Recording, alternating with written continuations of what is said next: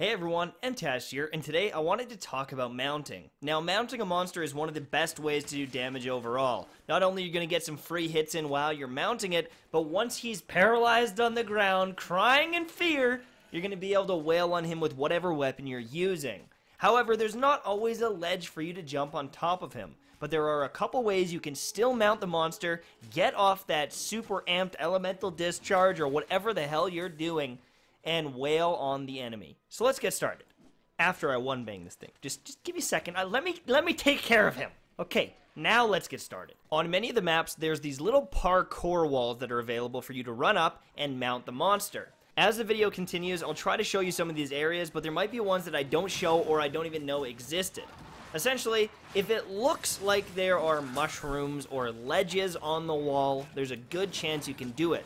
But sometimes it can be branches as well, such as on the Wildspire Waste. The nice thing about these walls and these ledges that you're able to jump off of is they typically end up being in areas where monsters tend to flock to. Not always, but there's a good chance sometime during your fight they're going to go to an area where you're going to have a ledge to walk off of, or I guess parkour off of, and mount the monster.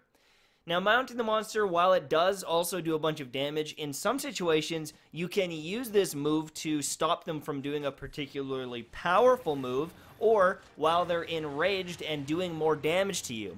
If you can mount the monster and take him out while he's enraged, not only are you stopping him from doing damage to you, but you're going to have an opening when normally you might be getting squashed. Another quick thing before I move on, there are Grimalkin around that are... Grimalkin? I don't know how to pronounce it. That are going to be around to help you trap monsters, and they're typically in areas where these wall runs are available. It's a very useful thing to mount a monster and ride him over there because they're going to trap him for an extended period of time. So if you see one of those Grimalkins saying, "Hey, I'm here to help you," there's a very good chance there's a wall run for you to execute. Some of the jumps that you're able to make in this game are pretty obvious. I mean, this thing is pretty obvious that they want you to mount monsters by jumping off that giant crystal. While other ones sometimes aren't as obvious, and honestly, you might run into them on accident and end up doing a mount attack. That's what happened when I was fighting Nergigante in this room. I had no idea you could do that, but I randomly did a flying slice and mounted him, and it made the fight a lot easier. And while there are a multitude of these different ramps for you to run off of and do a slicing attack, there's also a lot of hills you need to take advantage of as well. When sliding, you can use your attack buttons to do a quick little hop or a jump, which will pop you in the air and does count as mounting damage.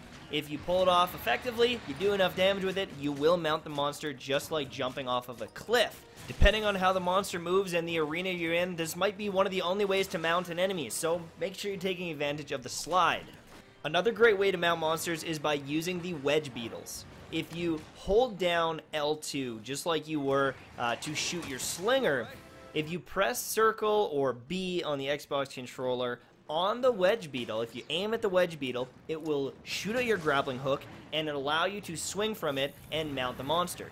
Just be careful when you're doing it that you're not trying to swing into the monster, or else you're going to get stun locked and, well, murdered. So just be careful when you decide to use those wedge beetles. Look for an opening if you can. Now, those are the main ways to mount a monster. You can also use the weapon, the Insect Glaive, to do a vaulting attack, but I don't have any footage of that. But for the most part, that's it. That's how you mount them. You jump off a cliff, you do a sliding attack, you do a wedge beetle, or you do a wall run.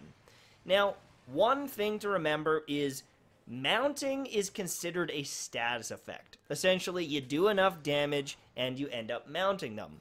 The first mount is essentially free. The first time you jump on a monster and attack, you will mount it in probably 95% of situations. However, after that, it starts to build a resistance to it. So the next time you go to mount it, you might have to jump on it 2 or even 3 times to make it happen. You could get it on the first try the second time, but for the most part, unless you're doing a huge hit with a charged up charge blade, it's not going to really happen for you. After that, it gets worse and worse to the point of attempting to mount is not going to be worth your effort.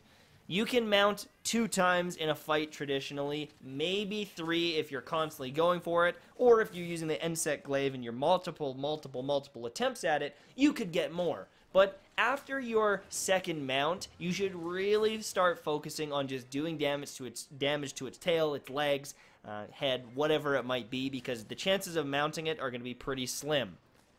So that's it. That's my mounting guide. Hopefully you guys enjoyed, and I will see you very soon, my friends. Bye-bye.